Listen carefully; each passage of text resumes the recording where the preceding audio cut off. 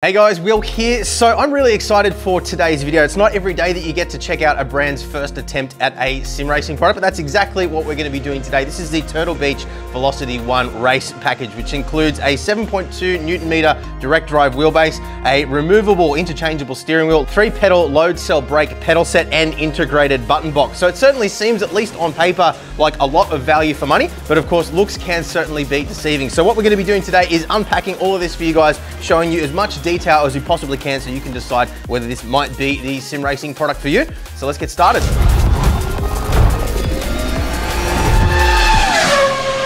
Okay, so there's a lot of stuff to get through today, as you can see, but firstly, some important information so you have the full context of exactly what we're doing today. So firstly, a big thank you to Turtle Beach for sending this gear across to us to check out. Now, I actually reached out to their Australian marketing agency that they deal with. So I haven't actually spoken with Turtle Beach directly. Most of these companies have an agency that they deal with this kind of stuff through. So I reached out to the agency and organized for this to be sent across to us to check out. I'm not sure if they're gonna ask for it back or not. Now, I am hoping that we'll be able to hold on to it long term so we can cover product evolution. There are definitely a couple of things both on the hardware and the software side that I think certainly can be improved into the future. And software should be as simple as things like firmware updates, software updates, and whatnot. So I'm definitely keen to cover that for you guys. Now, we do have some affiliate links down in the description below. We will be comparing this to a couple of other products in today's video as well. So it's important that you know that all of those other products that we're comparing to were all provided to us under the same kinds of conditions as well. And we have affiliate links for pretty much everything linked down in the description below. So regardless of what you decide you want to pick up, if anything, that's an awesome way of helping support our work here at Boosted Media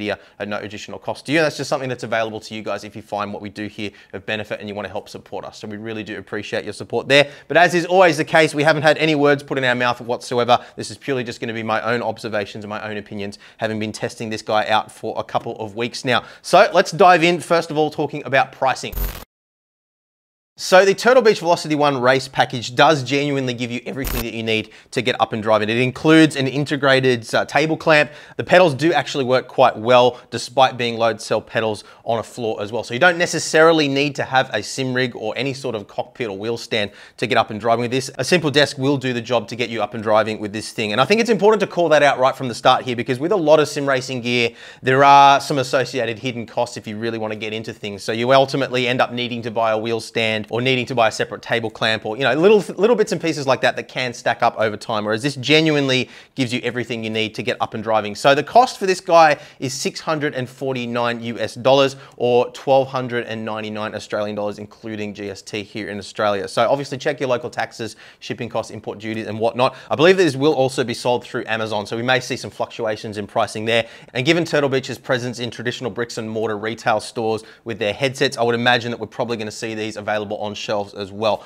And for that reason, I think that it is going to be something that probably will sell quite well, despite some of the shortcomings that we're going to be covering in today's video, simply because at face value, it does include a lot of things. You've got the pedals, you've got the button box, you've got the integrated dash, you've got interchangeable steering wheels. You know, when you compare it to something like a G923 or some of the Thrustmaster gear that you would typically see in bricks and mortar retail, remembering that other brands like Fanatec, SimMagic, Moza, for example, don't tend to sell in shopfront retail. So a lot of people aren't even aware that they exist when they pick up something like this. I think that this does have a lot of, I guess you could call it, shelf appeal. So yeah, it's a relatively aggressive price point. There's a couple of different comparisons here that I've made just in my notes. Nothing really that directly competes with this other than just some of the Fanatec ready to race bundles. Now there's quite a few different configurations there, and I would recommend, we've got a Fanatec buyer's guide that takes you through all the various different packages available and what we recommend, where the value is in terms of the various different steering wheels, the different pedal sets that you can choose,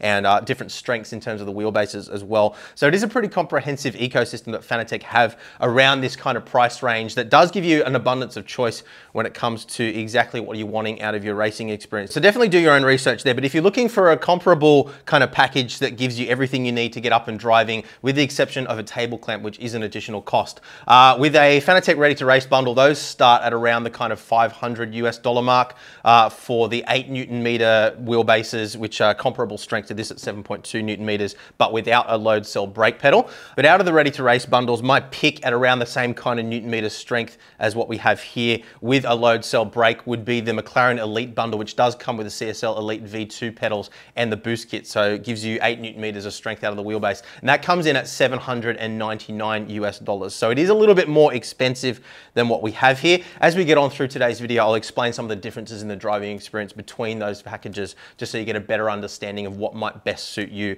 and why I feel the way I do about this particular product and what it represents in terms of value. Now, most of the other comparable sim racing hardware that's available out there does ultimately end up being quite a bit more expensive than what this is when you factor in all those additional costs. So things like having to buy pedals separately, having to buy clamps and whatnot. So a couple of examples just to give you an idea here. The Thrustmaster T818, which is a 10 Newton meter direct drive wheelbase. Unfortunately, we haven't actually tested one of those, so I can't comment on how it compares in terms of the driving experience. But that is, you're looking at $649 at the time that we're recording this. Obviously factor in taxes, shipping costs and whatnot into your calculation there. But that's, yeah, that's $649, so same price as this guy is, but that doesn't come with a wheel or pedals. So obviously that's gonna end up ultimately being a lot more expensive.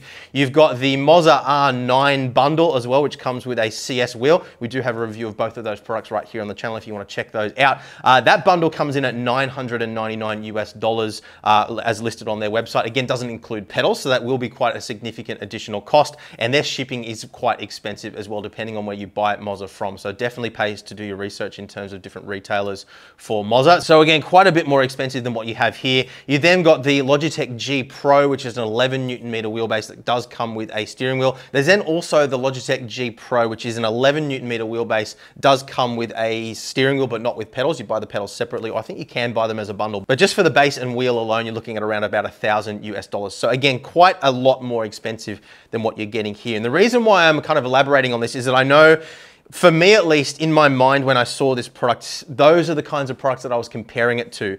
And I kind of had to break outside of that mold a little bit and really kind of focus on the overall driving experience that we're getting from this compared to something like a Logitech G923, for example, which is around about half the price of this package. And really kind of look at what we're actually getting here in terms of value for money. Is this actually fundamentally better than something like a G923? And is it, you know, half as good as something that costs twice as much? So that's the kind of framework that I'm placing this in terms of a point of reference when we're talking about this. Now, of course, that's not an exhaustive list of all the various different alternatives that are available out there. That's just a couple of examples that I've picked that are things that I would personally consider if I was looking at something like this. But as I said earlier, I think regardless of the actual driving experience, this probably will be quite a popular product just from people picking it up in traditional bricks and mortar retail. So it'll be really interesting to see how those people actually rate the experience, given that most of them will probably be either buying into sim racing for the very first time or upgrading from something like a Logitech G920 or G923, which this does give a superior driving experience too. So that's where it sits in the market in terms of price point. Let's dive into the hardware now and show you exactly what you're getting for your money.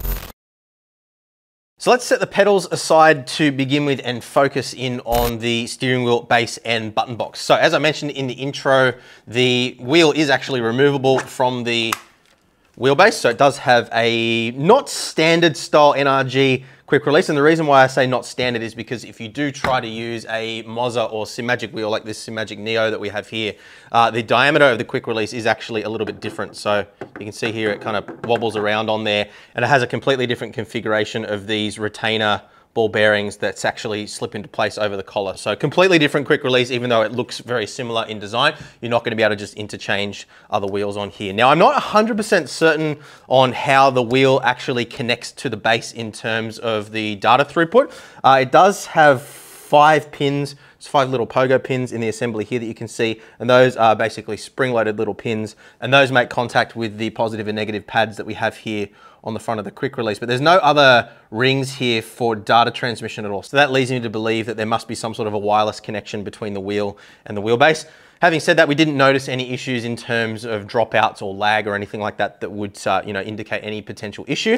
So yeah, the experience there was absolutely fine.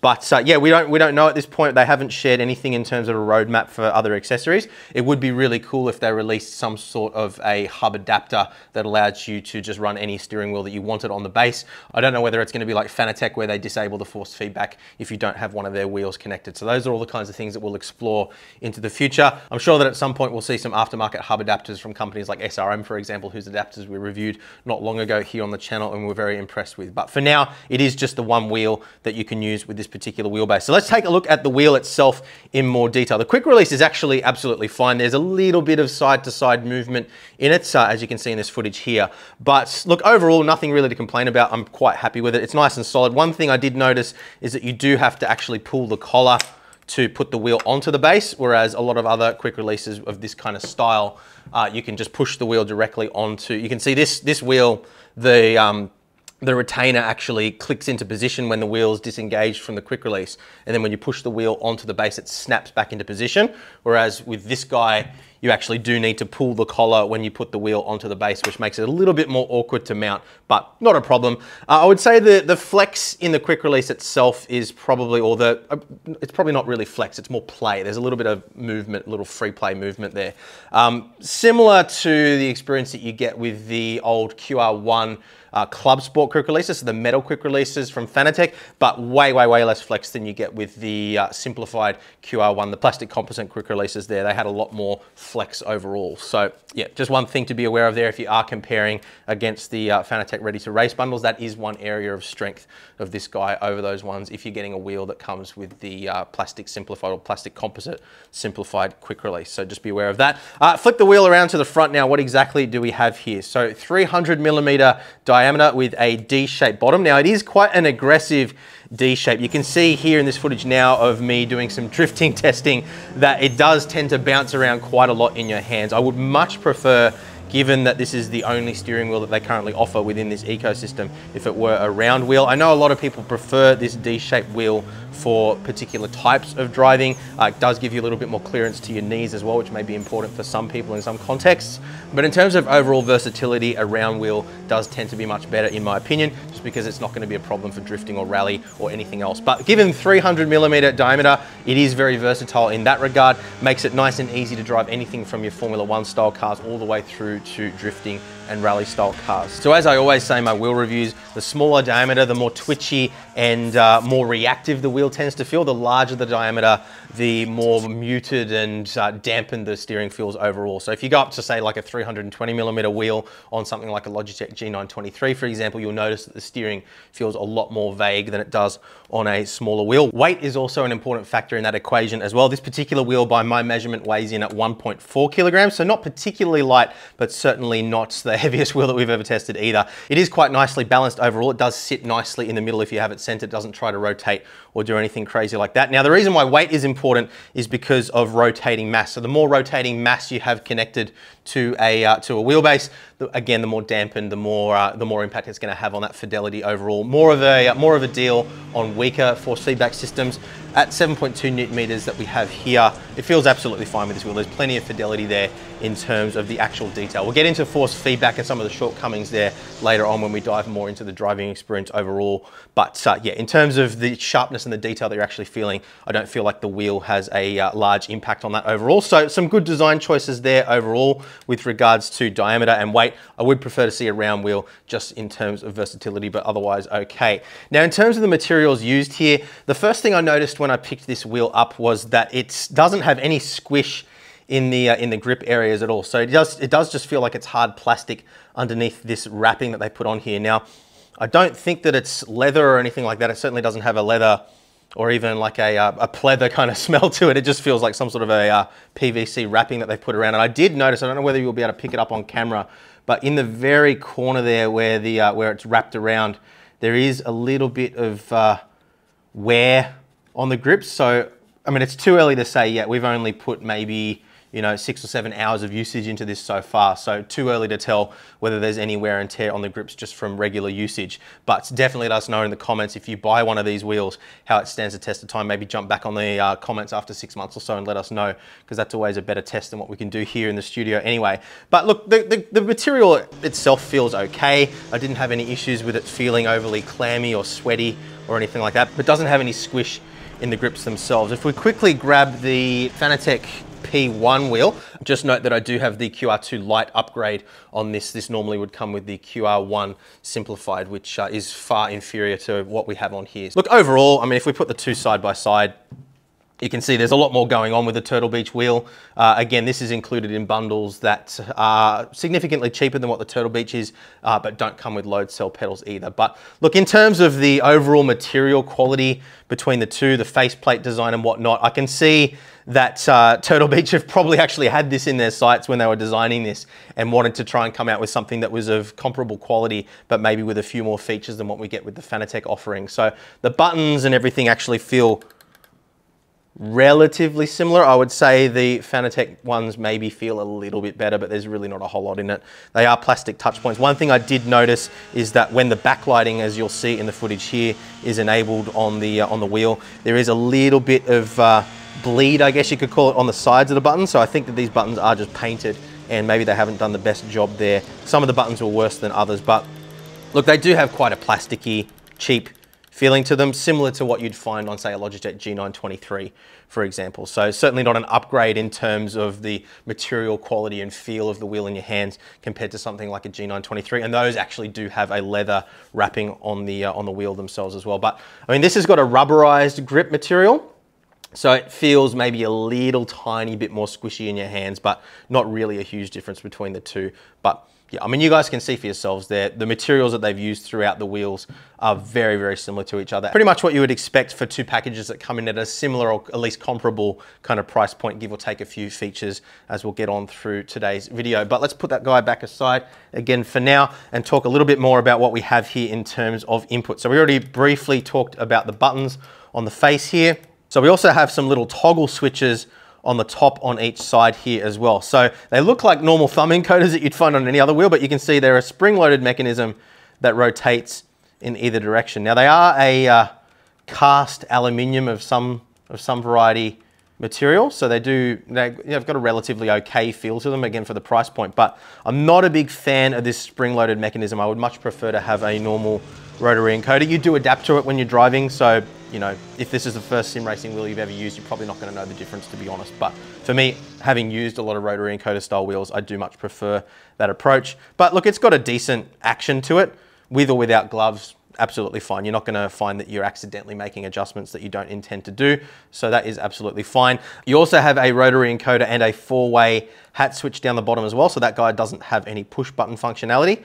And again, that is a cast aluminium dial there, and then a plastic hat on the switch here. So you've got left and right on your rotary encoder, and then you've got left, right, up, down, but no push button on the little hat switch there. You've then got another rotary switch and 2 buttons on the left-hand side. That is exclusively used for navigating through the various different menus on the wheelbase, as you'll see later on. So not something that you can map inside the game, whether you're on Xbox or PC, that is the case. So that is everything you have in terms of inputs on the front of the wheel. It actually isn't as feature-rich as it perhaps looks at a glance once you break it down. But look, all the basics are definitely there. Otherwise, on the face of the wheel is plastic construction throughout here. You can see the giant Turtle Beach logo in the middle here, which seems to be a bit of a theme with these kinds of wheels at this kind of price point. If you look at the Fanatec GT DD Extreme and the GT DD Pro, they both have a similar kind of thing going on as well. I'm not a big fan of it personally, but that's just my subjective opinion. Let us know in the comments down below what you think. But they've done quite a nice job here with the faux carbon fiber finish. So this is just an injection molded plastic that's got a texture to it, but it looks relatively, you know, genuine. It looks like carbon fiber at a glance at least. So I think they've done a relatively good job there. A nice little metal inlay there with the Turtle Beach logo on it as well. I think they could have done without this button and just gone with the logo there. I think that would look a lot more classy, but again, that's just my opinion. But then if we flip the wheel around, on the back here, we have our magnetic shifter paddles. Now, you can see, if Tom can get in there with the camera, you can see the little neodymium magnet that sits up there. Look, honestly, the magnets don't feel like they're doing anything for these shifters. If I compare that to the feeling of the shifters that we have on the P1 wheel from Fanatec, these are reverberating through the casing of the wheel a little bit more than what we have on the Turtle Beach. So when we click it, you feel a kind of vibrations through the wheel, which does give it a bit of a cheap feeling overall. But the actual action to shifting is a little bit more positive, a little bit more intentional with the P1 wheel. And there's less flex overall in these paddles, although there is still a considerable amount of flex there, as you can see. So, I mean, they're not fantastic feeling shifters, but they're adequate for the price point on this wheel. And I would say the same for this wheel, really. Relatively snappy there, but you can see if I get into that, there's a lot of flex there. So whether or not that is acceptable for the price point, all other things considered, considering that you're getting a dash, a button box, a load cell pedal, I'll let you guys decide for yourselves. It is what it is, but you can see there's quite a lot of flex there on both sides. Now, another thing that we did notice with this particular wheel too, and you can see it right now, that shifter is now actually stuck in. So if I pull it, it sticks there, and then I tap it again, and it releases. Once it gets a few cycles of usage into it, it does seem to loosen up again. You can see now it's, yeah, it's sticking maybe like 30% of the time. but definitely a quality control issue there. One thing I did notice is this box had actually been previously opened. It did still have the factory seals on it. You can see in this footage here, we did remove the factory seal from the back of the quick release. So I don't think that they'd actually driven with this before sending it to us, but it certainly wasn't completely factory sealed like what you would find at retail. So that leads me to believe that somebody probably did actually check this before they sent it to us and missed the fact that that was sticking. You can see it's come loose again now and it's fine, but yeah. So yeah, definitely not something that you want to encounter with your shifters, and hopefully nobody else has that problem. But again, if you do buy one of these, let us know in the comments if you have a similar issue there. We do have a couple of analog paddles on the wheel as well, which is something we don't see on the P1 if you've got a keen eye. These aren't as functional as you get on a lot of other wheels and wheelbases, so you can't use them as a bite point clutch, for example. There's no adjustment there for the bite point. As you can see in the footage of the settings here, there are a couple of options with regards to how you can map these, but the important thing to understand here is that it doesn't actually recognize these paddles as an entirely separate axis in your sim. So if you have it in clutch mode, for example, it binds it to the same input as the clutch on your pedal. So when you push the clutch paddle on the wheel or the clutch on your pedals, it does exactly the same thing. So you're not actually able to map it as a completely separate device. So you have the option of clutch, throttle, brake, or handbrake. And although they don't have a handbrake accessory available yet, I would assume that if they do release one, it probably is going to end up working the same way. So you're not going to be able to have two separate axes for your wheel and your physical handbrake inside the sim. Now, I don't know whether that's just a limitation of the Xbox compatibility. I know there are a limited number of inputs on Xbox, but that's the way it works. So just want to make sure that you guys are aware of that. But the analog paddles, they got an okay feeling to them, similar amount of flex as what we had on the shifters. I'd say it's probably a little bit more forgivable on the analog paddles than it is on the shifters, because they're not something that they're not something that you rely on for immersion as much as what you do with shifters that you're using all the time. But they've got a relatively good action, plenty of movement there. And I had these mapped to my handbrake for when I was drifting in Assetto Corsa, for example, and when I did a bit of rally driving, and it worked absolutely fine, did what it needed to do. So I don't think anybody's gonna have an issue with those for the price point. And if you've got a keen eye, you may also notice that there is an RSB and an LSB button on the back here as well, which are mappable on the PC or will map as LSB and RSB if you are in Xbox mode on your Xbox. And I think that's everything to cover in terms of the wheel itself. So let's move over onto the wheelbase now. So this is a bit of a mixed bag, and I feel like the main shortcomings with the wheelbase are actually more in the software and firmware integration than the hardware itself. The hardware itself actually seems to be of relatively good quality. You can see some shots here of the internals as we go through it. You can see the motor inside there is like a sealed unit, and then they mount that motor inside the assembly here and give it this fancy looking casing, which makes it look a little bit more toy-like in my opinion. For me personally, I prefer to just have a motor on my rig that's small and concealable, but you know, not everybody thinks that way, and that's absolutely fine. They're obviously targeting a certain type of market with this particular product. But look, it's a direct drive base, 7.2 Newton meters of peak torque, but I would say that it feels a little bit weaker, noticeably weaker than the CSL DD does at its 8 Newton meters with the boost pack. So we already talked about the quick release in a little bit of detail. This is a CNC machined aluminium hub that we have here on the face of the motor. And yeah, it does what it needs to do well enough, I'd say. And I do definitely like the fact that they have chosen to give us an interchangeable wheel system here. Very excited to see what they come out with in the future in terms of other wheels that will work with this wheelbase, and hopefully they come out with some sort of a hub adapter that lets you use your own third-party wheels. I think they'll be missing out on a whole segment of the market if they don't do something like that, because there's a lot of people that just want to run a vanilla wheel from eBay or whatever for drifting and whatnot, and you know, probably aren't going to want to run something like this for the reasons that we discussed previously. So what else do you need to know about the wheelbase as a piece of hardware? Obviously, we'll get into the actual driving experience later on today. So you've got a 30-degree angle on the wheel, which isn't adjustable. So that means that if you have the wheel sitting on a flat table, the wheel is sitting at a 30-degree tilt. That worked absolutely fine for me and was comfortable with this thing mounted on a desk. For a sim rig, if you're mounting it in that scenario, you may find that you run into some limitations depending on your particular rig with being able to tilt it far enough forward to get the angle right. Obviously, there's a lot of variables there with regards to the wheel position relative to the seat and whatnot, but 30 degrees I think is a good choice. It would have maybe been nice to see the ability to adjust that somehow, but that introduces the opportunity for flex and a point of failure and whatnot. So I wouldn't say that it's a bad decision to have a fixed angle like what we have here. It's pretty universal among most products of this kind of design, I would say. So integrated table mount down the bottom here, you can actually see these two metal legs here, which actually wind out. So we'll show you some footage here of actually mounting it on the table. Basically, these two little wings fold up. You've got two large bolts which allow you to wind in and wind out those legs, and then it actually comes inside the little pouch here with a little Allen key tool with the appropriate Allen key for making adjustments there, and a second one here as well, which I haven't actually found a use for so far, but I'm sure somebody in the comments will let me know exactly what that one's for. So that sits in a little pouch here so you don't lose it. It does tend to rattle around quite nastily though, so I would recommend maybe tucking that away somewhere else and hiding it out of place. But as you can see here in the footage, mounting this on the table, relatively easy to do. They just wind out. It's a little bit cumbersome to kind of get in there and twist, a little bit more clumsy, I would say, than the mounting system you have with, say, a Logitech G923 or whatever, but does have the advantage of being able to clamp in much harder with the Allen key as opposed to plastic legs. And it is a fully metal design there as well, so we didn't have any issues with the thing bouncing around or moving or sliding or anything like that on our particular setup with the 7.2 Newton meters of strength that we have here. So I would say in conclusion there, the mounting system works absolutely fine. If you have a keen eye, you may have also noticed the standard mounting pattern that we have on the bottom down here as well. I believe that is the same as what you would find on the older belt-driven Thrustmaster wheelbases, if I'm not mistaken. It's been a long time since I've looked at one of them, to be honest with you. But either way, all the rigs that we had here that had mounting patterns for Logitech and Thrustmaster also were compatible with this, so we didn't have to drill any holes, which is a sensible choice. We've seen a couple of new brands come into the sim racing space and come out with their own mounting pattern, which is different from every other brand. And of course, then it takes a while for the cockpit and wheel stand manufacturers to catch up with that and start offering those hole patterns. So I think it's sensible to copy somebody else's design in that regard.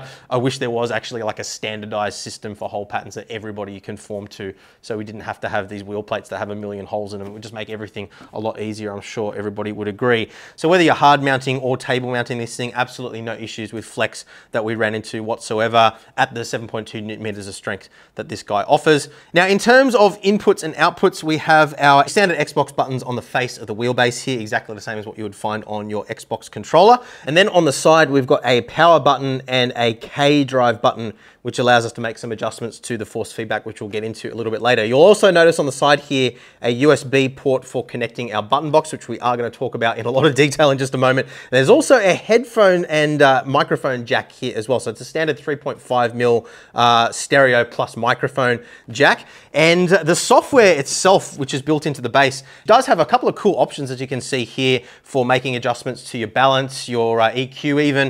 And I did actually find that to be quite useful. It's quite convenient to be able to go into the menu system, make those kinds of adjustments on the fly, and not something that we've ever seen on any other sim racing hardware that I can think of in the past before. So I thought that was quite a nice little inclusion there. If we spin the base around as well quickly too, just to give you a look at what we have on the back here, we've got our standard power jack, we've got our USB-C input, and then two USB-C connections for peripherals. So our pedals actually do connect via this nice braided cable directly to one of those. Either one of those is fine. Obviously, when they release further accessories into the future, assuming that they will, those will connect through that interface as well. Now, it doesn't operate as a standard USB-C interface, so you can't just connect a webcam or some other brand directly to the base, unfortunately, but it is nice to see a USB-C connection there. And one thing I did appreciate is the fact that the connections themselves are slightly recessed into the base as well. So the plug that you have on here sits nicely in there, and you know, it protects it a little bit so that it comes out straight. If you step on the cable, it's going to kind of pull it out straight rather than damaging that connector. So a nice little touch there. In terms of the power supply, a nice small little package here, a relatively short cable on the power supply itself. I measured it at about 1.5 meters on this particular example, and it was just that tiny little bit too short on our particular sim rig to sit comfortably on the ground with cable management. So I would like them to increase the length of that cable to maybe 2.5 meters. That was one small little nitpick. But look, in terms of the power supply, it is a 24 volt DC 5 amp or 120 watt output on this, and it is just a standard DC jack style connector with a little pin internally and then the sleeve around the outside. So nothing particularly special there. It is a completely passive device. There's no cooling fans or anything like that inside the power supply.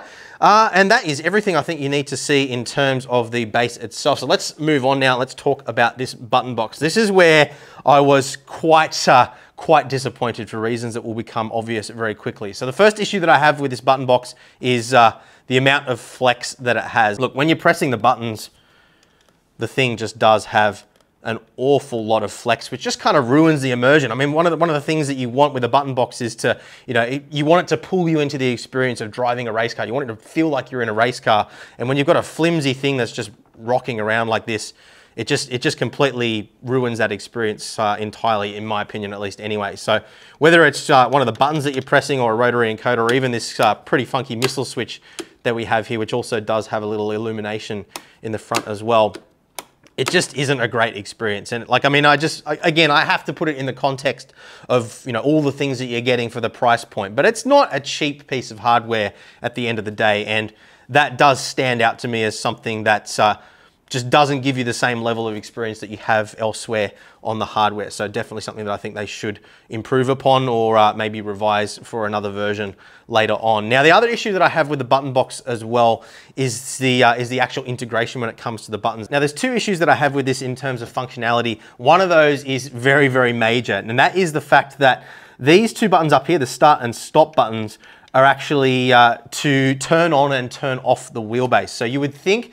that you would be able to map the engine start and engine stop button to those functions inside your sim. At least for PC users, that's generally what you would expect on any other button box, right? Just kind of makes sense that way. But no, this turns on the wheelbase. That's okay, but if you accidentally touch that button, even just momentarily, it actually switches off the wheelbase entirely. And there were multiple instances where I was trying to make adjustments to this particular rotary encoder here and accidentally bumped that guy with gloves on and switched off the wheelbase. And depending on the sim racing title that you're driving, you may actually have to completely quit out of the game for it to reconnect again afterwards. So that is, to me, one of the signs that this is a company that's new to sim racing. And look, honestly, I'm just surprised that this made it through to production at all. I'm sure that if they'd consulted with the majority of sim racers prior to production on this, most of you guys probably would highlight that as an issue and something that should change before we reach production. So that is definitely one thing that was a big turn-off for this particular button box. But also, just in terms of mapping, again, it kind of makes more sense on Xbox than it does on PC. You can see here for each of the buttons, you can assign it to a specific function either on the wheelbase itself, so adjusting settings pertaining to the software on the wheelbase or the firmware on the wheelbase, or you can map those to functions on the Xbox controller. In the context of a PC, you are very limited in what you can do here. So you can't just map every single button to whatever button press you want inside the game, like what you would with a conventional button box. You are limited to the functions that they actually stipulate that you can assign them to. So a little bit of a frustration there. We were able to assign a couple of the encoders to just whatever button we wanted. The last complaint that I have about this button box is these toggle switches that we have down the bottom here are actually double throw switches. So they have a middle position, a lower position, and an upper position.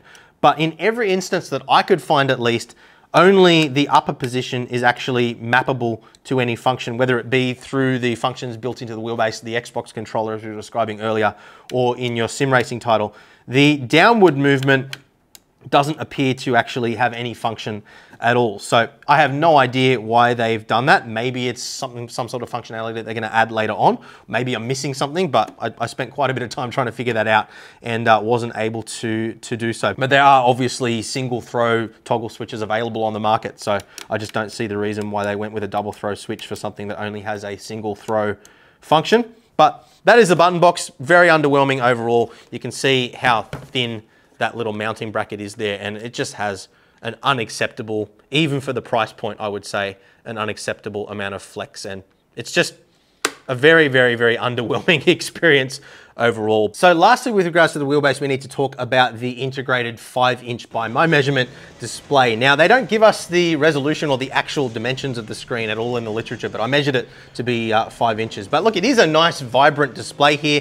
And look, it's responsible for a couple of different things. I think the thing that you need to be aware of here is that it's kind of similar to what we see with Fanatec's tuning menu system. So it's capable of displaying telemetry out of the game, as well as giving you the ability to make adjustments to the settings, as you guys have seen as we've been progressing through today's video in a little bit of detail already. So when you push these buttons down on the wheel down here, so you've got the scroll wheel that basically brings up the menu that you see here. And then you've got a back button and a select button here, which allows you to make those selections as you're going through. So you basically got a bunch of different icons here that allow you to make adjustments to each particular setting. Now we could go through every single setting here and explain exactly what everything does, but thankfully Turtle Beach have actually got a really good document on their support website. It was a little bit difficult to find, but I've linked it down in the description below for you guys. So if you are genuinely looking at buying one of these wheels, I would recommend click on that link down in the description below. Have a look at that. It's going to take you through every single setting and adjustment that you have available on this base, at least at the time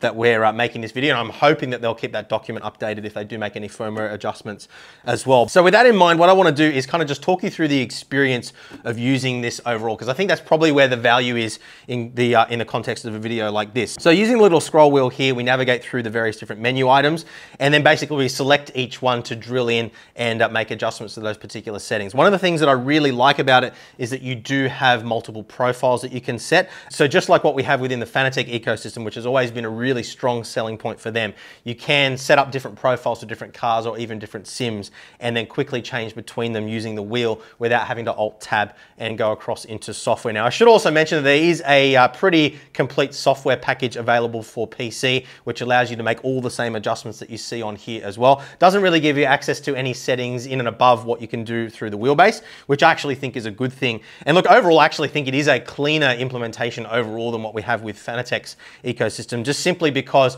you've got one software package that deals with everything, whereas with Fanatec, you've got their driver software, and then you have Fanalab, which sits on top of that as another layer. There's a little bit more functionality, actually quite a lot more functionality in the Fanatec ecosystem, as you'll see a little bit later on when we talk about driving. But in terms of just accessibility and ease of use, this is a lot more similar to what you see with the G923 and the G Pro from Logitech, if you're familiar with those. And again, you can check out our reviews of both of those products if you want to learn more about those.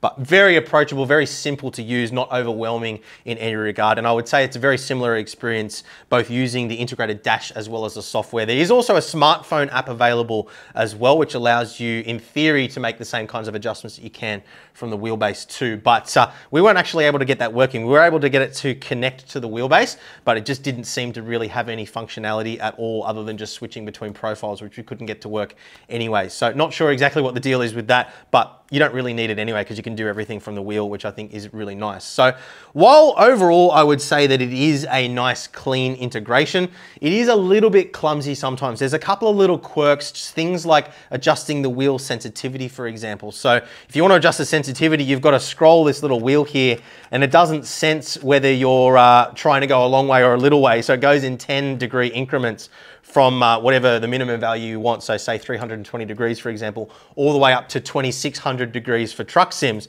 But if you want to change that, you've got to go round for like a minute and a half to get all the way up there. Now, of course, because we have those profiles, you could just set up a truck sim profile and switch to that profile. So not a major issue, but just little, I guess, UI tweaks that they could make to improve the experience overall. But I do love the fact that everything is so nicely integrated here. Now, they do also, as part of the package as well, of course, have telemetry built into a couple of different dashes, which you can see here on the display as well. So there's 3 separate dashes that you have by default. They may expand upon that into the future. There's a secondary software package which you can install, which pulls the telemetry data in from the sim title that you're running, or you can also pull that data in through SimHub as well. But it's important to understand that while it does integrate with SimHub in terms of pulling telemetry in for the integrated dashes, you can't customize the dashes through SimHub like you can with many third-party dashes or even a smartphone or tablet. So look, I think in terms of the display itself, it's a bit of a jack of all trades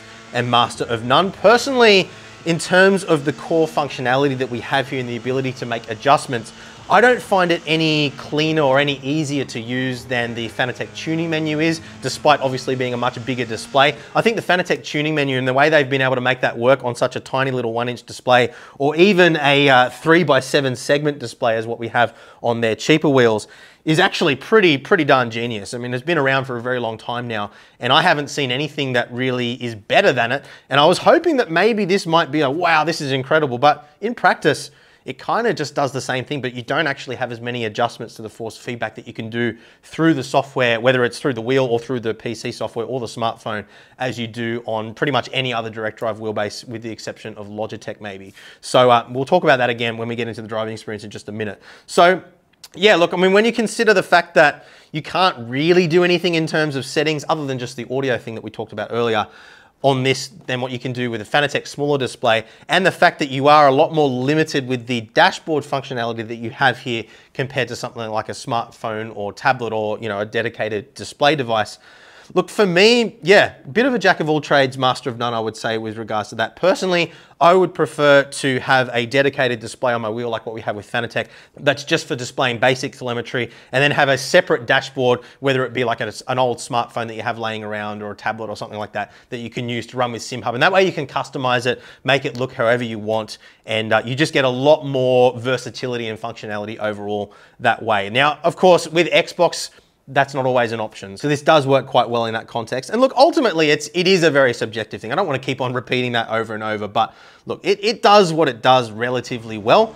I just don't think that it's quite the selling point for this particular ecosystem over others that I'd perhaps hoped that it might be. I think that's probably the best way that I can describe that. So that is a quick rundown on the dash. Again, do reference that document that takes you through all the settings and adjustments that you can make there if you're wanting to get more information on that. And I would definitely recommend, if you are genuinely looking at purchasing one of those, have a read of that so you have a better understanding of exactly what you can and can't do with this particular wheelbase. So what I want to do now is move across to the pedals, and then we'll get into the driving experience overall and talk a little bit more about the adjustments that we have available with the force feedback on this guy as well, because that is another area of significant improvement, let's just say. So we'll set these guys aside and let's take a look at the pedals. So let's talk about these pedals now. And these are honestly a mixed bag. There's some things that I really like about what they've done here, and there's some things that I definitely think can be significantly improved even at this kind of price point. So let's go through this methodically now with a focus on the experience of actually using the pedals. So you've got a plastic, for the most part, base plate here, which does actually work quite well on carpet or mounted to a rig. So we've got a hole pattern on the bottom here, which I'm not 100% sure whether it's a standard hole pattern or not, but we're able to mount it relatively easily on a next level racing rig with two separate panels, which we could slide into the position that we needed. But if you're wanting to mount this onto aluminium profile, which I would imagine most people that are looking at this kind of class of product probably aren't going to be doing, but you don't have any ability to get to these holes from the top, which means you can't bolt them into T-nuts on an aluminium profile rig. You can only bolt them in from the bottom. So just be aware of that. Now you can see on the bottom here, we've got these studded rubber feet, similar to those massage shoes that you can buy. Those are a optional thing which is included in the package, which we stuck on here when we were testing on carpet. Did do a good job of keeping these fixed in place on carpet. Being a load cell brake with a rating of 50 kilograms, you will need to have a way to stop your office chair from rolling back and forth if it's on caster wheels, so just be aware of that. If you're on a tiled floor, they do also include some flat rubber pads that you can stick on there as well. So good that they've thought about those various different scenarios, and they've included inside the packet some options to get you up and running regardless of the scenario. And I'd say that's definitely one of the strengths that we found overall with this package, is that, you know, it does genuinely include everything that you need, as we said in the intro, to get up and driving. There's no traps that you're going to find along the way with little things that you need to buy to make things work, which is great. Now, if you notice underneath here, there are a couple of channels that actually allows us to adjust the position of the brake pedal. So if we spin it around here, you can move the brake pedal left or right within the range of adjustment that we have here. So if you prefer to have a bit more spacing between your throttle and your brake pedal, you can do that. If you want to run as a 2-pedal configuration, you can do that as well. You can't actually put the brake across into this position, but you can fold the clutch pedal flat and then move this guy across to the leftmost position, and that's going to give you a good amount of spacing between your throttle and your brake pedal. So as I said, a plastic shell for the pedals. We'll get into the implications of that in just a second. We do have this kind of patterned metal heel rest here, which feels absolutely fine with socks. I don't recommend you use sim pedals with bare feet. I know a lot of people do, but you do tend to, I mean, it gets pretty gross, but you get, you know, dead skin cells and whatnot falling in, and yeah, it's just not a great thing, and then you've got to clean it. So I would recommend at least using socks, but this feels quite nice under feet, doesn't have any sharp edges or anything like that, and does feel quite solid as well. So you're not going to feel your feet kind of bouncing around on the plastic surface. So that is a relatively good little design feature there. The plastic overall does have a lot of flex in it. Now, I'd be lying to you if I said that it was something that I noticed when I was driving. Given that this is a 50 kilogram rated brake pedal, you're not putting a ton of effort into it in the first place. So when I watched the footage back, I was actually shocked at how much this whole thing, you guys can see it for yourselves, you don't need me to explain it, but you can see how much this is dipping in the middle here as we push down on the brake pedal. Even a small amount of force, you can see in this footage here, Tom's actually pushing the brake pedal just with his finger and the whole thing is bending. So again, it's not something that I noticed when I was driving simply because it is a relatively soft pedal in the first place. If it was something that I was putting explosive force into and really kind of pushing in and really modulating my braking inputs right around that, that maximum amount of force, then yeah, you would absolutely notice that flex as you pushed into the pedal because it would be contributing to the overall movement in the pedal. But at the levels that we're using here in terms of force, just not something that I really found was a factor overall. Where I would question it though would be in the longevity of the pedals. I am concerned that with that amount of flex over time, the plastic is going to wear out and ultimately split, but obviously we'll just have to see how it stacks up over time. So again, if you do buy one of these, let us know in the comments if you do have any problems over time. It's always valuable for people to be able to see that if they're looking at buying a product. Obviously, if we do run into any issues, we'll let you know in a pinned comment as well. But you guys collectively are in a much better position to comment on things like that than we are. It's definitely an area of concern though. While we're on the subject of flex, there is a lot of side-to-side movement in the pedals as well. As you can see here, quite a lot. It's not completely free play, like it's not just slopping around or anything like that, but there is a lot of movement there, and definitely something that you notice. And it is a little bit more than what you get with the CSL pedals from Fanatec, although they don't come with the load cell by default. That is an optional upgrade that you will have to pay for. So when you put it in the context, if you're comparing it to the offerings from Thrustmaster, I'm not a big fan of their TLCM load cell pedals, which I'd say are probably the most comparable to something like this. There's a lot of things about those pedals that just didn't really gel with me, but I'd say in terms of build quality, this is quite similar if you compare the two side by side. And again, we do have a couple of videos where we've covered those in detail in the past. So just while we're talking about materials and flex and whatnot, as I mentioned, plastic housing here, metal heel plate. We then do have a pressed steel, I believe it is, cage for each one of the three pedals. The pivot points on either side are also cast aluminium as well. So it's not a plastic assembly or stack. That is all metal. The pedal arms and foot pads are metal as well. We do have these plastic inserts behind it. If we quickly spin the pedals around again, you can see there is a little bit of adjustment in terms of the pedal pads. You can move them up or down one spot or left or right one spot as well if you wish to do so. So that is a good thing to see. In terms of other adjustments here, this was one area that I did feel these pedals were lacking compared to other options, including those TLCM pedals that we referenced just before. In the case of the TLCM pedals, there are a couple of different spring configurations and elastomers that you can swap in or swap out to adapt the feeling of the pedal. With this, literally the only adjustment that you have for the brake pedal is purely just in software. Now in the software, as you can see here, there's an adjustment for the dead zone as well as the sensitivity. And it's a simple adjustment between a low, medium or high setting. And what I found is that the low and the medium settings were just absolutely ridiculous. They literally, and I'm not exaggerating here, they literally made the pedal feel like an on-off switch, which is just ridiculous. With the high setting, I was actually overall quite impressed with how the brake operated. Now, remembering again that they are backed into a wall a little bit here because they want to try and make this something that you can use either on carpet or on a tiled floor or on a sim rig. Now, given a 50 kilogram load rating here for this pedal, I was actually surprised at how well these worked on carpet, particularly with those studded pads that we showed you just earlier. I didn't find that the pedals were trying to slide across the ground or anything like that. Now, obviously your experience may vary there depending on the type of surface that you're using it on, but this is the only load cell pedal set that I've ever used that I didn't have problems with having to physically mount it to my chair or find some way to stop it sliding across the floor. A lot of people just put it hard up against the wall so it can't push up. But even just things like pushing down on the pedal wasn't so stiff that I found that it was trying to kick up underneath my feet either. And yeah, overall it was a really good experience in a desk kind of environment. I'm a very heavy-footed braker. I generally brake with around sort of 70 to 80 kilograms of force. That obviously comes from using very, very high-end sim racing equipment, which is what I'm used to using. So putting this in the appropriate context, and also considering the fact that I personally see a lot of comments from people complaining that their CSL load cell kit from Fanatec, for example, is way too stiff for them, having come from something like a Logitech G923, for example. I think that the majority of people will actually be quite happy with this brake pedal overall. I think that it's a good, solid upgrade from something like a G923, for example. You just need to make sure that you have that sensitivity setting set to 100%, because if you don't, if you have it set to 25 or 50%, the brake is absolutely atrocious and probably the worst brake pedal I've ever used in my life. So yeah, definitely something they need to tweak. In the Fanatec ecosystem, again, to make the comparison there, you actually have a braking force adjustment which can go from 0 to 100, and that does allow you to dial it into your particular scenario really nicely.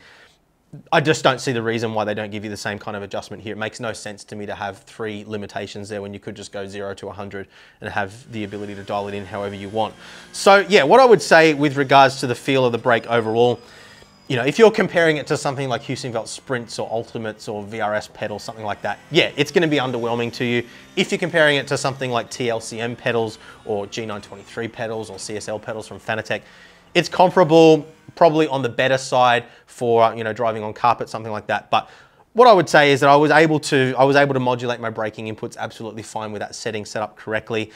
There is a clearly defined threshold point, which if you've watched any of my dedicated pedal reviews, you would know.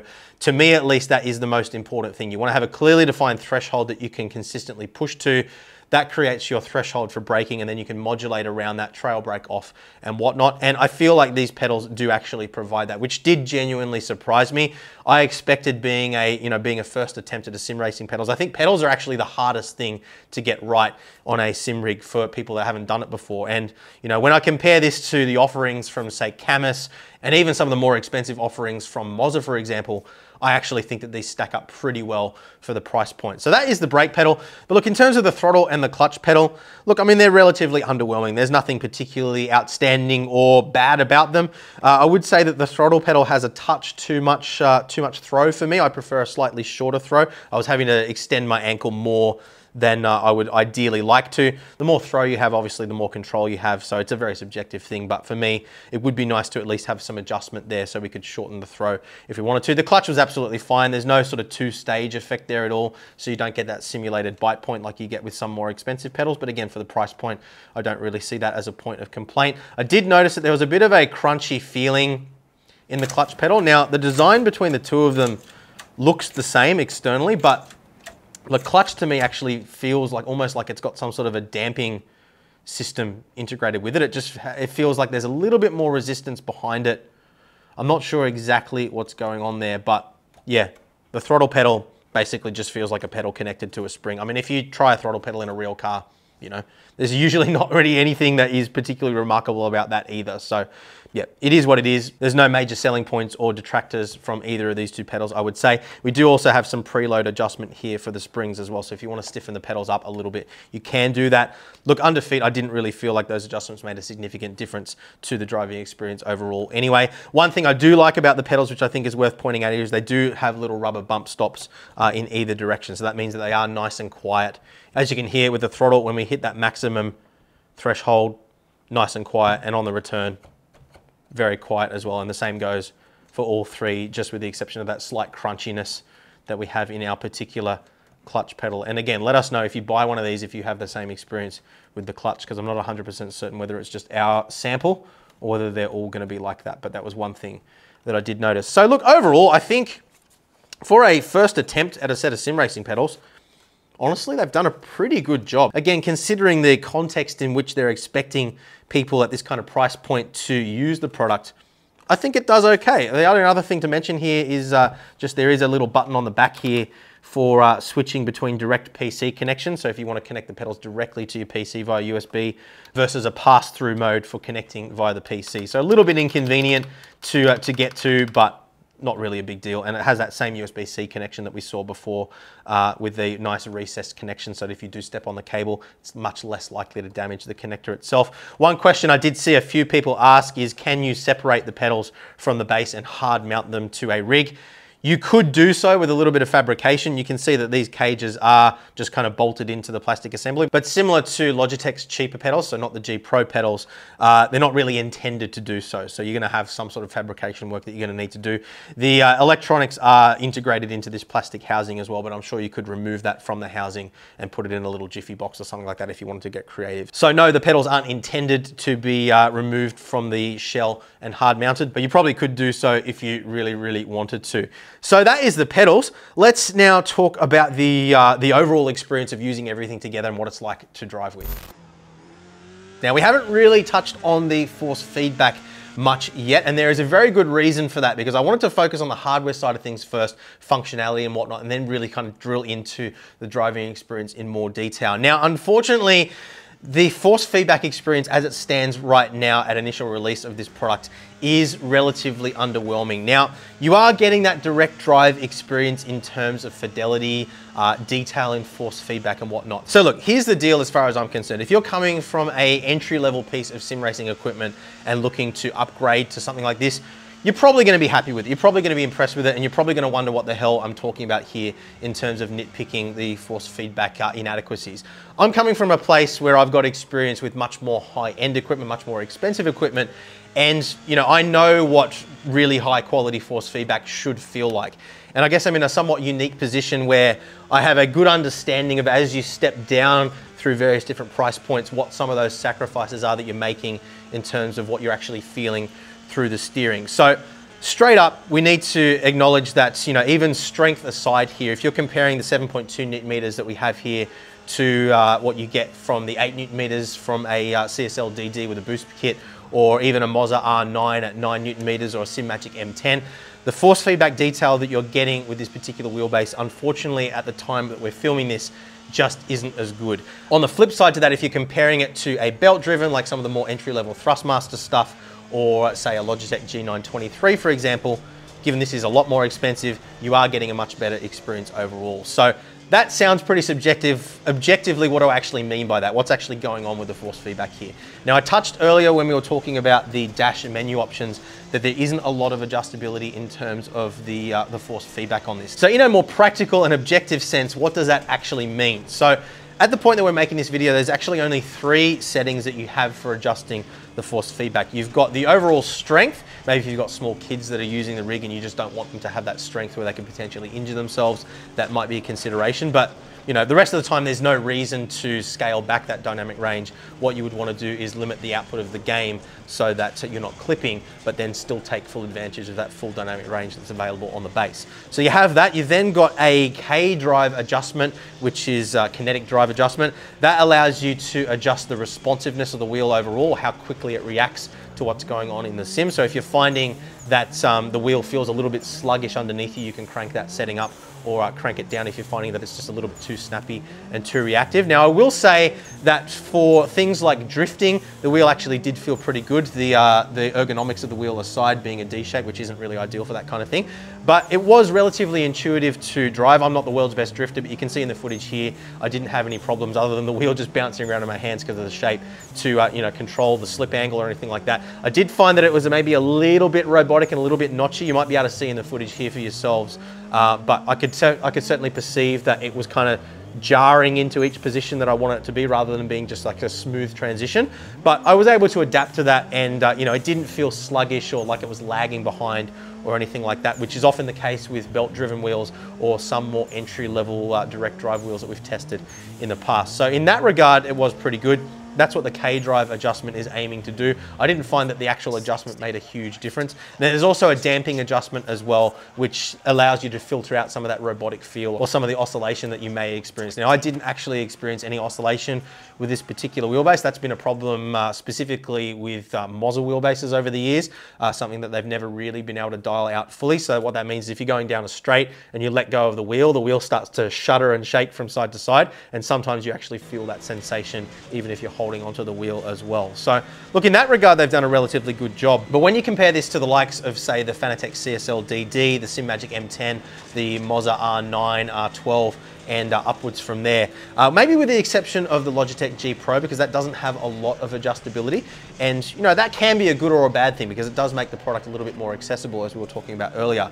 But there is a distinct lack of adjustment in the force feedback with this particular product. And I do feel like it does hold the overall driving experience back with this particular product. I feel like if they had some more filters there, although it might make it seem overwhelming for new people into sim racing for the first time, if they included some cooked in profiles of different styles of driving, which they kind of aim to, as you can see in the overlay here, you know, they do have modes for different driving styles, but all it's really doing is just adjusting that responsiveness. It's not adjusting other filters or really doing much else. So what that results in is two things. Firstly, you're not able to adjust and tweak this thing to suit your own personal preference like you can with a lot of those other options, particularly the CSL DD at around this kind of price point, which I do think is a big advantage. You'll see for yourselves if you jump on Reddit or whatever, you know, the variation that you get from different people and what they like, what they dislike is often cases massive. And you know, that kind of goes to demonstrate how important it is to actually be able to fine-tune settings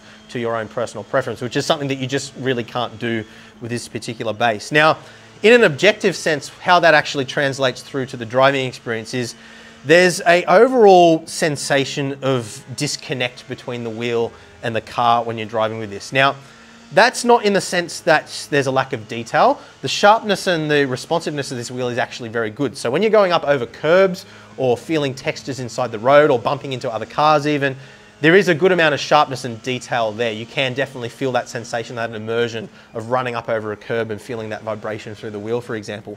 What I found, and this is just my subjective opinion of using this wheel, but what I found compared to even cheaper options like, say, the Camus C5 and Camus C12 that were reviewed recently, this particular wheelbase just doesn't give you the sensation of weight or movement or balance of the car like some of those other wheelbases do. So while you get that detail, you don't feel the sensation of weight in the steering. You don't feel the sensation of the suspension, the body roll of the car, all of those things which are fundamentally important in the absence of actually sitting inside a car and experiencing those G-forces for yourselves. The only things that we have in a sim rig to translate that are the feeling through the steering and what we actually see with our eyes, or if you've got a motion rig, you can use that as well, or something like a butt kicker. But we rely so heavily on the sensation of all those effects through the steering on a sim rig, much more so than what we do in a real life car. In real life, the sensation we get through the actual steering wheel isn't anywhere near as responsible for communicating what the car's doing as what we have in a wheelbase in lieu of all those other effects that we would feel through the seat of our pants. So in that sense, the overall driving experience with this wheelbase at this point in time is probably much more similar to something like a belt-driven or cog-driven wheelbase than a lot of the other direct drive wheelbases that are on the market. Now that may sound really harsh, and maybe it is a little bit harsh because that detail is there as we discussed. But the reality is at this point in time at least, there are some really fantastic direct drive wheelbases out there. Pretty much everything that we've tested from every other manufacturer has given us more of a sensation of what the car's doing underneath us than what this particular product does. And look, to me, unfortunately, that is the most disappointing thing about this product. I feel like it is something that they fundamentally will be able to fix over time. And again, we don't want to make this an excuse for them, but it is their first time releasing a sim racing product. It is a very, very difficult thing to get right. The hardware is the easy part. The software and how it actually integrates with the game and translates those effects across through the steering wheel is the hardest part to get right. And we've seen other companies struggle with this a lot. I think back to when the DD1 and DD2 were first released from Fanatec, and it took them well over a year, I would say, in fairness, to actually get that to the point where, to me at least, it even felt as good as the Club Sport Wheelbase 2.5 had previously. Again, detail aside, what I'm talking about here is the actual sensation of, you know, the balance of the car underneath you. And I think those early adopters of the DD1 and DD2 would probably know what I was talking about there. It has a slightly robotic underlying feel. The SimMagic M10, which is now a discontinued product, also comes to mind. A lot of shortcomings in terms of the actual force feedback quality, although the steering wheel itself felt quite smooth compared to a belt-driven or cog-driven wheelbase. So of course we do have the advantages of completely silent operation here compared to something like a belt-driven or cog-driven wheelbase. That may be a really strong selling point for some people. We have an overall very smooth experience with the steering as well. There's no torque ripple or or cogging or sensation of the mechanism switching between magnets inside the motor or anything like that. So the steering does feel very fluid and very smooth in your hands. And look, overall, I think that I think, and I want to say think because I don't know whether it's a limitation of the motor that they're using, but my gut feeling is that they're going to be able to improve the software here, and the experience is going to get a lot better over time. It's just not quite there yet. And I think that, to summarize, if this was releasing 3 years ago, the CSL-DD didn't exist yet, and you know, this was hitting that sweet spot between something like a belt-driven Club Sport Wheelbase 2.5 and something like a DD1 or DD2 or a Simicube or something like that, I would say, yeah, absolutely, for the price, this thing does a really good job, and it's well worth the upgrade over something like a G923 or a belt-driven. That's not where we are at this point in time when we're recording this video. We've got an abundance of choice when it comes to, you know, more low-powered direct drive wheelbases. We've got the Camus C5, the Camus C12, which are both very competitively priced. And although we don't rate their pedals at this point in time, the experience of actually using the wheelbases is surprisingly good, although there are a couple of shortcomings there. I think really the standout, if we're comparing to other products around this kind of price point, is probably the CSL-DD with those ready-to-race bundles. Now, Fanatec, of course, do have a lot of issues at the moment with regards to customer service and delays in shipping. So that is something that you definitely want to be aware of here. I don't know what the experience is like for a customer with Turtle Beach. I've never actually bought a product from them in my life, so I can't comment on that. You guys can let us know in the comments down below. But if you are looking at Fanatec as an alternative to this, you definitely do need to be aware of some of the issues that they're facing at the moment. I would highly recommend jump on the Fanatec subreddit forum and do some reading there and some research for yourself so you understand exactly what you're getting into. But look, the reality of it is I think that there is a lot of potential here. I think that there's a lot of really cool things that they've done here, particularly with the integration of the dash and having the ability to make all those adjustments, including audio adjustments right here from the wheel, particularly in the context of people wanting to use this on an Xbox console. I think that that might end up being a really powerful feature for people, maybe not quite so useful on PC. But look, my honest opinion, and this is just my opinion, hopefully I've shown you enough objective information in this video that you can make your own judgment here. But look, my honest opinion is if I was spending my own money, I would choose one of those ready-to-race bundles from Fanatec, and then maybe look at upgrading the brake pedal over buying this. Or I would save up a little bit more and get something like a SimMagic Alpha Mini, or even the Logitech G Pro, although it is a lot more expensive than what we have here, does give you a superior driving experience. It also does have True Force as well, which adds another layer on top in terms of the fidelity, in terms of the force feedback. So that is something that's worth considering as well. I don't want to try and steer you towards buying a more expensive product. I don't think you necessarily need to spend more than this to get a good sim racing experience. And that's why I kind of come back to those ready-to-race bundles, because I do think that they provide better value for money overall as a complete package than what we're getting out of the Turtle Beach at this point in time. But maybe that will change over time. I do feel like the shortcomings for the most part, other than this horrendously bad button box, are mostly related to software and implementation. That's kind of what I would expect from a brand new brand entering the sim racing space for the first time. So no real surprises there. There are a few disappointments. There are a few things that I think they've done really well. And I'm looking forward to seeing what they can come out with in the future. But a new brand into the space is always a good thing. It adds more competition, and that can only be good for sim racers like us. So if you found the video helpful, please do leave a thumbs up. Make sure you subscribe to the channel as well so you don't miss out on future videos like this one. We do have those affiliate links available down in the description box below as well if you want to pick up any of the gear that we've talked about in today's video. Again, that is an awesome way of helping support our work here at no additional cost to you, and we really do appreciate your support there. But above all, thank you very much for watching, guys, and yeah, let us know what you think in the comments about the Turtle Beach VelocityOne Race. Let us know if you own one as well, what your experience has been like so far, and if you do buy one of these, please do set a reminder to come back after 6 to 12 months and let us know in the comments on this video what your experience has been like. There are a lot of unknowns, and it's always great to get that feedback from you guys. I think that that's actually more valuable than the review video itself. So thanks for doing that, and I will see you again very soon. Bye.